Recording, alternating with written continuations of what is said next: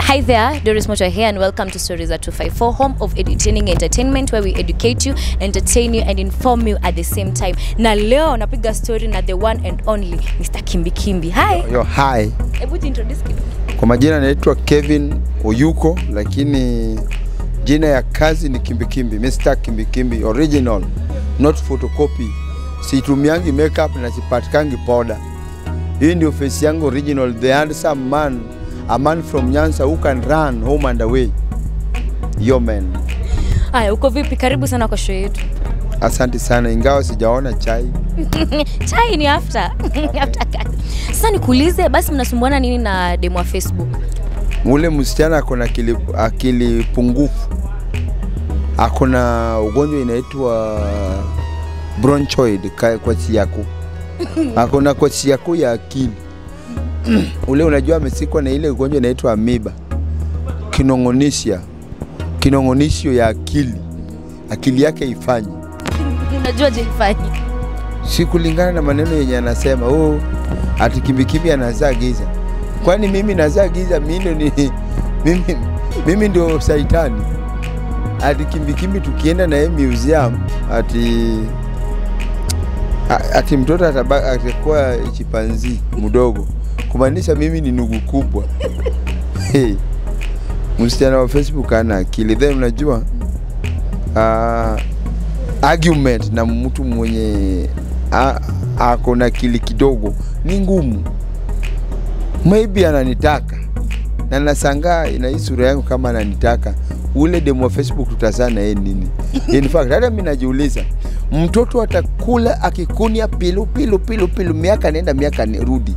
Mtoto akomwi, mtoto anakaa bila afya. Demo wa Facebook ana afya. Aende atafute dawa ya damu. Atena kunywe supu ya mfupa, akuwe na nguvu kwa mfupa. Sababu anaongea ni kama mtu mwenye ametolewa kwa incubator.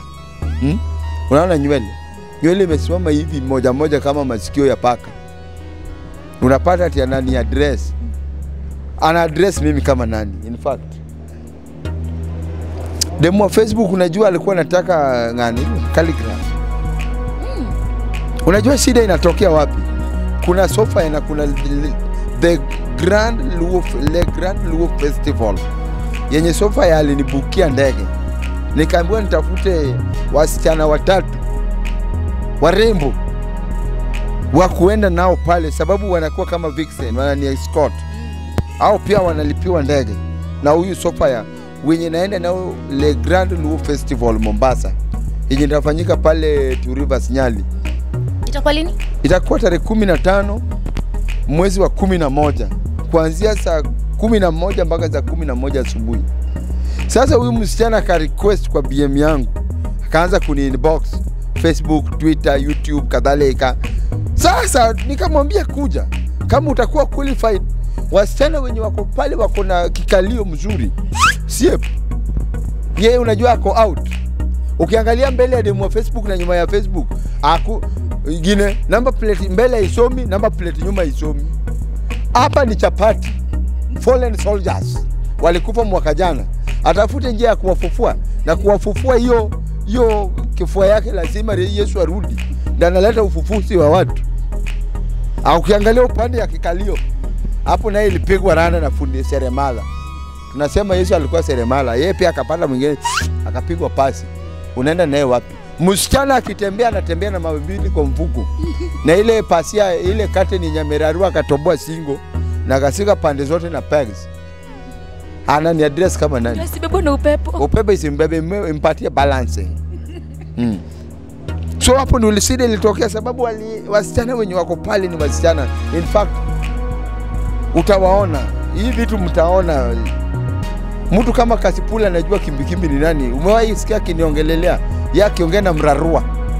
Baadhi niliona ile siku ulimpiga basi. Na tumbo kubwa huyo na mrarua, lakini tumefanya kitu ya kuunganisha Wajaluo. Sasa hii inaitwa Le Grand Luo Festival yenye inaunganisha Wajaluo. Mjaluo mwenye atakosa ni ule hana pesa.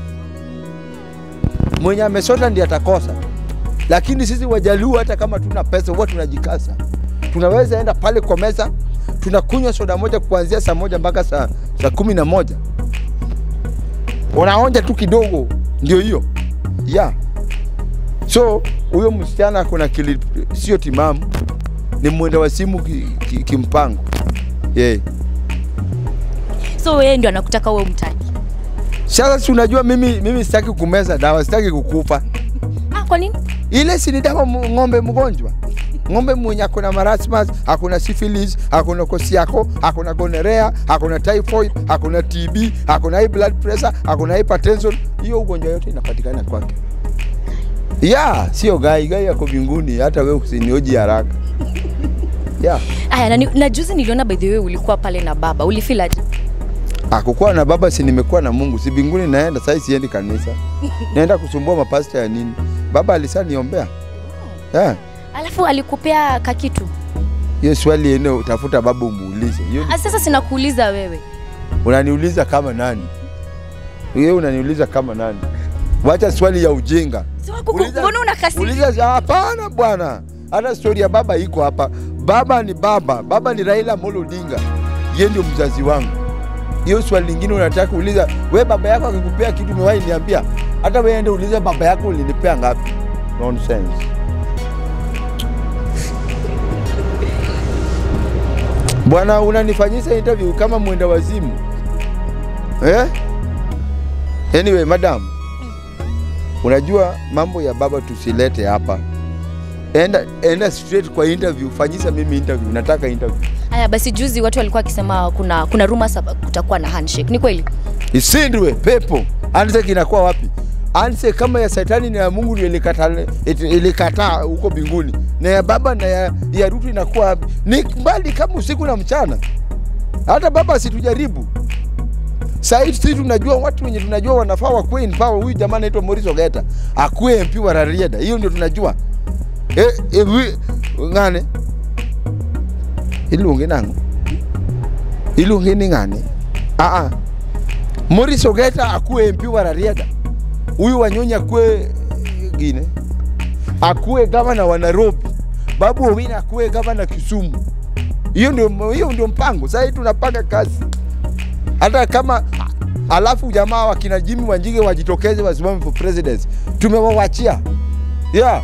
Alafu watu pale kwa comment section wanasema kwamba unapenda sana kuhusu Wakikuyu. Ni kweli? Si sababu ya akili yao. Lazima wapate yao. Watu wanaenda vita, si tuko mbele, wao wamerudi nyuma. Wanatugwara mgongo. Lazima wapate kiboko. Lakini sasa hivi Wakikuyu wamekuwa wazuri. In fact, bibi yangu niko na wedding napanga. Bibi yangu ni Mkikuyu. Na nilienda nikaomba msamaha na ng'ombe Tatu huko nyumbani. Wakakuitikia? Wameitika bwana. Wazee wale wa Njeru Nzeke. Njeru Nzeke si ya Wameru? Si ya Wakikuyu. Tutachanganya kidogo. Wale walikuja au wakakuja, wazee wetu wa Ramogi Ajwang pia wakakuja wakakaa chini. Hiyo ndoa tumetengeneza na wa Mkikuyu ndio tufanye handshake. Round nyingine tukipiga kura wasituruke. Itangwa ile keep your enemies close. If you cannot win them, join them. Wakufunze uishi kidogo na wewe uishi vizuri. Yeah. But wasichana wa Kikuyu mnajua popote walipo ni wasichana warembo sana. Kweli? Wasichana ni warembo, wamepewa sura, wamepewa shape. Shida ni kuvumilia ndoa. Hapo ndio problem. Ni wasichana wa Kikuyu ni wasichana, they can live without you. Mambo ni mawili, ya kunyonga abaki na mali. Mimi wangu sijamuonyesha title deed na document za samba mahali pesa iko. Hiyo sijamuonyesha. Nimeonyesha mtoto, na hata huyu mtoto ako na damu ya Ukikuyu. Namuona vizuri. Waseni nyonge. Anyway, asanteni sana. Mnaweza ni follow kwa TikTok yangu Oyuko Kimbi, Facebook Oyuko Kimbi, YouTube Oyuko Kimbi. Asanteni sana. Karibu.